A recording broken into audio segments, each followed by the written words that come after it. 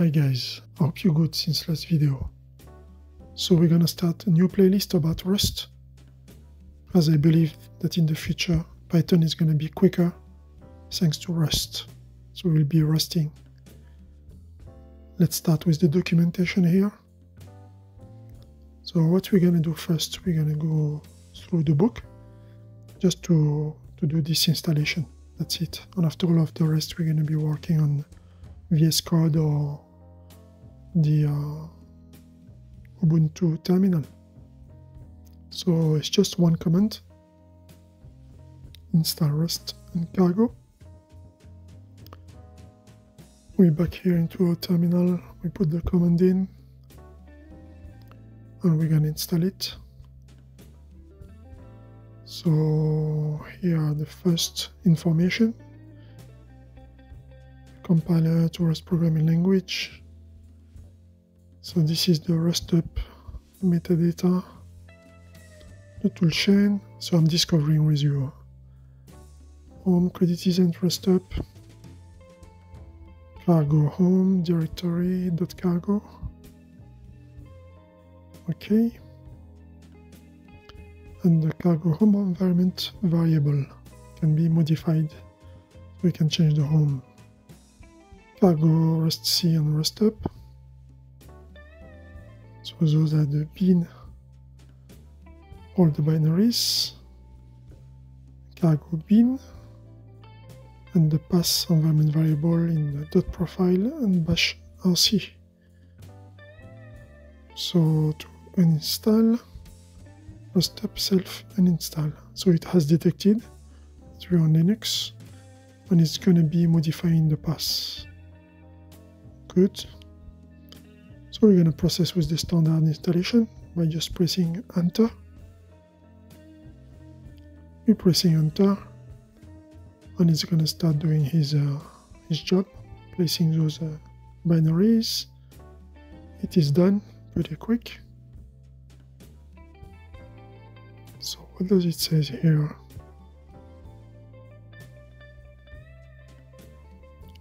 Okay, we can check the bash rc. So the bash rc last line have been updated. So we got a sourcing here of the cargo environment variables. That's good. Just gonna check a little bit more. What does it say? Cargo home. So it's just a validation of the installation. So let's run cargo. Doesn't work. Rust up. So the binaries won't work because we need to close the terminal and open it. Or we can just source the bash rc. So I'll be losing the name that I had, Creditizens Resting Life, back to the name of the server. So here running cargo, we see that it works. So the installation has been successful.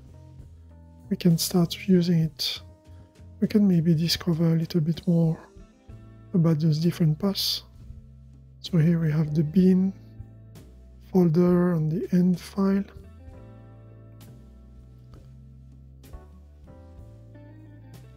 Let's just check what is in the bin. So we have all the binaries. Rust C as promised. We have some other ones. We have also the Rust up. And the cargo is here.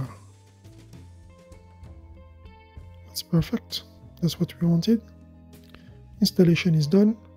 We can clear this and go into some little explanation very quick.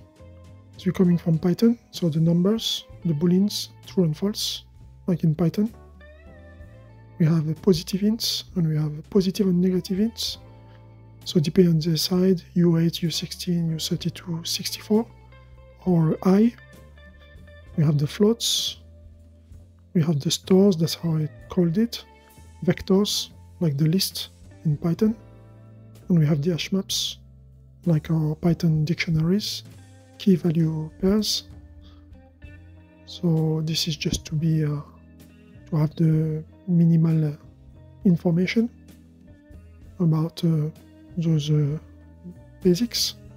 So numbers, stores, and maybe we need also to check about text. So Rust texts.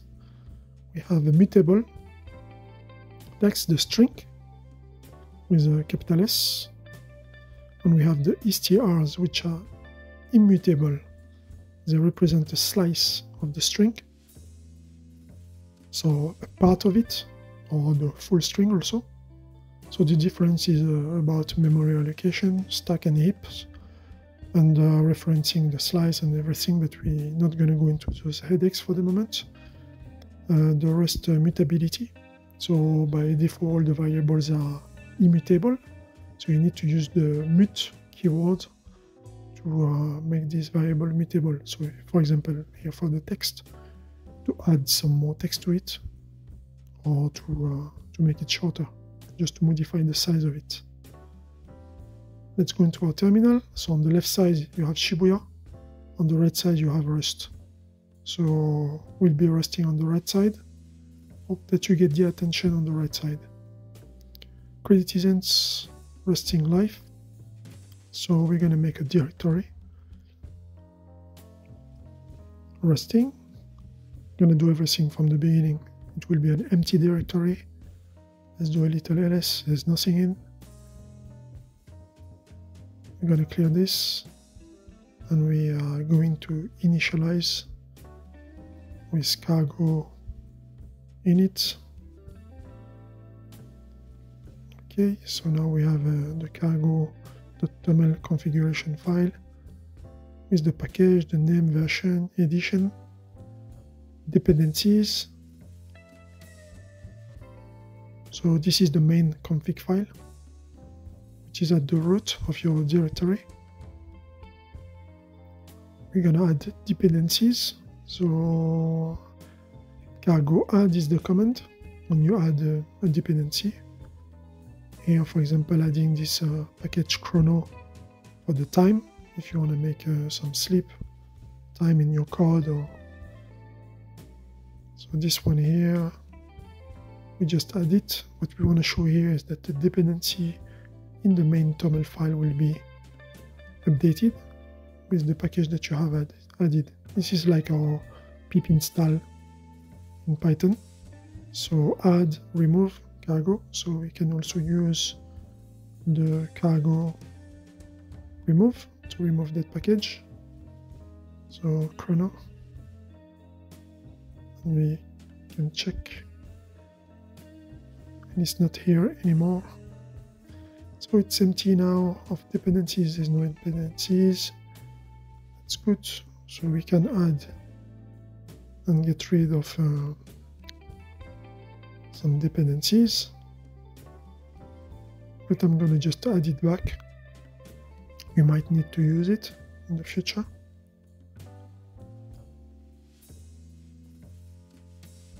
Okay. And it's back here. So this is for the dependencies. So if you find any dependency package that you want to add, you can use that command. Cargo add to add it. Compiling code. So main.rs, it's in the source folder. So this comes with the initialization of the directory using cargo init. We're going to cd into it. We're going to check what is in the file. This is the hello world that we have. We can play with it a bit. We can go in. We are beginners. We don't know anything. We can just change it, customize it for us. Mangakisa Shibuya. So let's do our first compilation. So the function main. Let's just add here some comments. So we're going to be slow, going step by step and checking what we can learn from it. So from the main function, the compiler compiles. So this is the main function that will be run. So the compiler is gonna find this function and run it to check if the code is fine or not, all the dependencies and everything.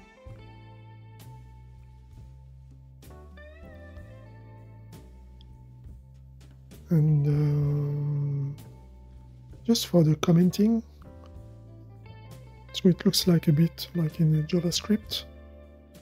You can use double slash for line commenting or multi-line commenting using slash start and start slash to close it.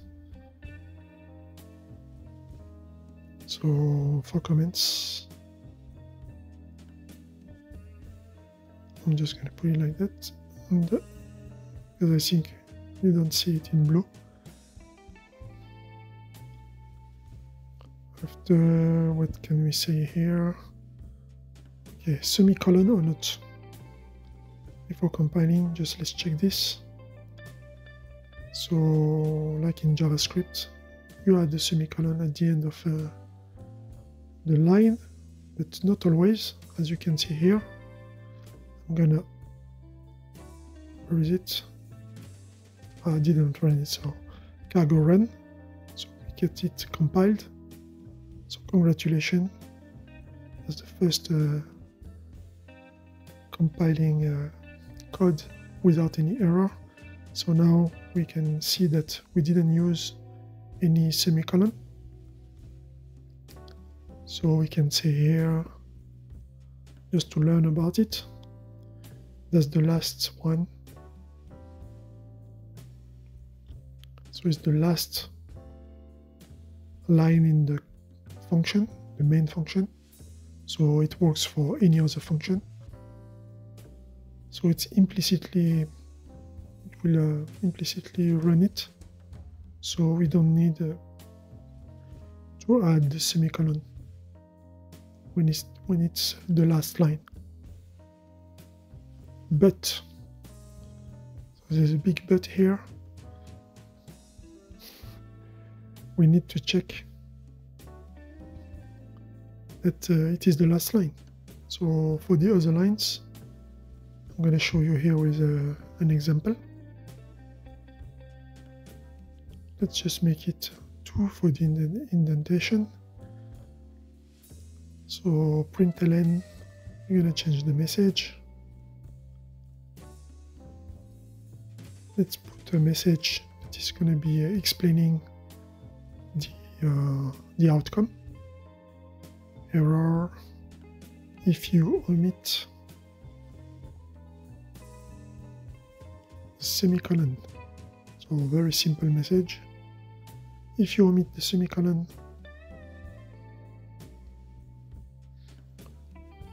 in any other line of the function, so as not the last line of the function, semicolon or not, so we don't put semicolon, and we're going to compile it, cargo run, and we got an error.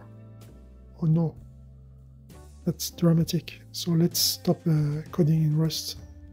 We get too many errors in the compiler. So you can see here that it's well explained. It tells us where to add the semicolon. So that's what I like about Rust, is the compiler. So if you're a beginner, that's the compiler that you want to have, as it helps you to identify where is the error. So not every time you can find it like that so easily, but here, as we're learning and we are beginners, we're going to just see the normal stuff. So here we just added the semicolon and it works. And what we learned here is the last one. We don't need to add the semicolon, the last line, as it's going to be executed. It's an implicit execution.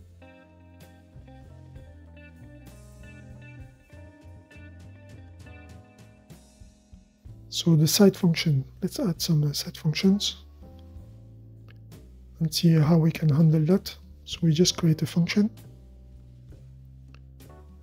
even number, and we're gonna add the number as a parameter. So in Rust you need to use the typing, you need to say which kind of character it is. It will be a U64, means it's a positive integer.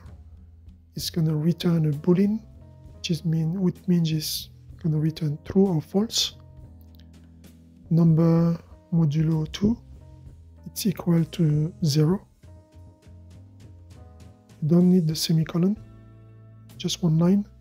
So that's the last line of the function, so we don't need the semicolon here. After you use the arrow just to say what the function is going to return, so it's going to be returning a boolean, even number. We say the number is a U64, and here in the main function you can just call the function if you want, or you can use the println. We're going to use println. That's what we're going to do here, a kind of formatting of the print. So you use curly braces, and the result of the function is going to be printed inside those curly braces. So it's going to be interpreted inside. Even number of 10. So the println, the last one, I put a semicolon, but I don't need it. But I'm just going to put it because I know that I'm going to forget to put it in the other ones, the other lines, so to not get compiler errors for stuff like that. So here it says true, cargo run, so this is true, it's an even number, a boolean, so we're just going to get true or false as a return value. Let's change it for 11, so we're expecting it to say false, and here it's false. We got our boolean false. Module and imports.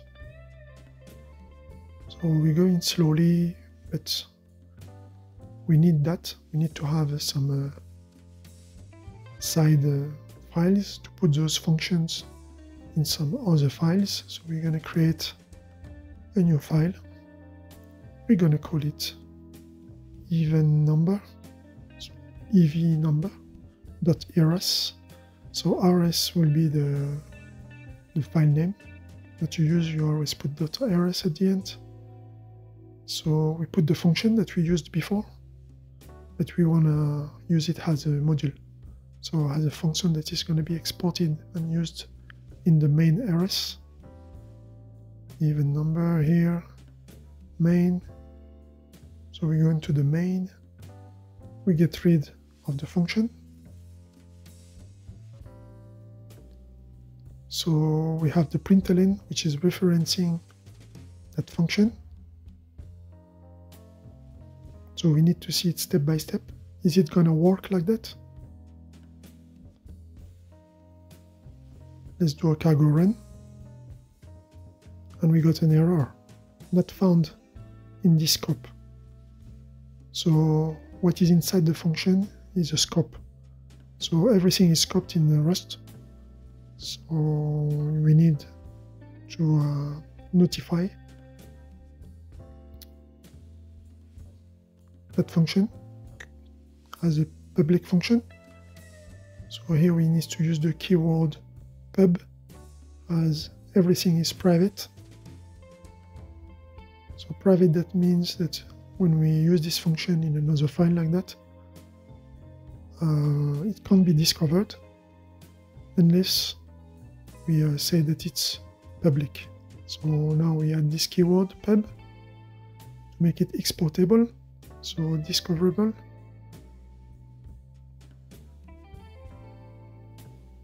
Now that we added this pub like public, as everything is private, just to say that everything is private by default, so we need to allow it to be discovered and make it public. Now it's public. That's good, but is it enough? Let's save this. We got the public function. It's not enough. I'll just give you the answer. It's not enough. We need here to import it. Like in Python, you will use import for the module. So here we use the keyword mod to reference that module. So module means that's the name of the file where the function is stored. So that it's imported here. So what am I doing here? Let me use the mod. Let me get rid of this. Main fn of function. So fn is like your def in df in Python. Okay, so that's the name of the file, ev_num, and here you need to add the semicolon. So we need the semicolon here when we're importing a module. Okay, so the comment is closed. And here in the println, what we need to do, we need to use this module and use the dot notation like in Python. But in Rust, you're gonna use those colons, so double colon. It's like a dot in Python. So here we're just gonna put in a comment, double colons, like dot in Python. So now the function can be discovered by the compiler as a module that can be printed through the main function. Okay.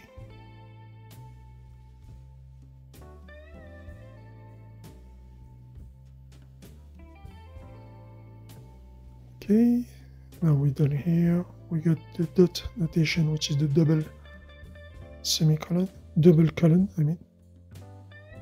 And here, let's put 12. So we're expecting true, expecting not to have any error in the compiler, which is good. We got the true, no errors in the compiler.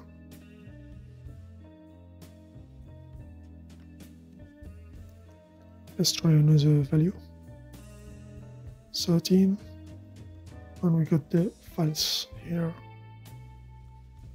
That's good. So that's good for an introduction to Rust. We've seen some different little concepts and how to start playing with it, adding your own function, putting it in a module. You know the different types, the strings, you know the numbers, the floats, the vectors. We haven't used it yet, but we're gonna use it in the coming videos. So I hope that you like this introduction. We're gonna be discovering step by step. I'm not sure yet about the format I'm gonna use. Here I'm just trying this format. I might be just using a full screen format next time. I will see. So like and subscribe and tell me in the comment section what you prefer. See you next time.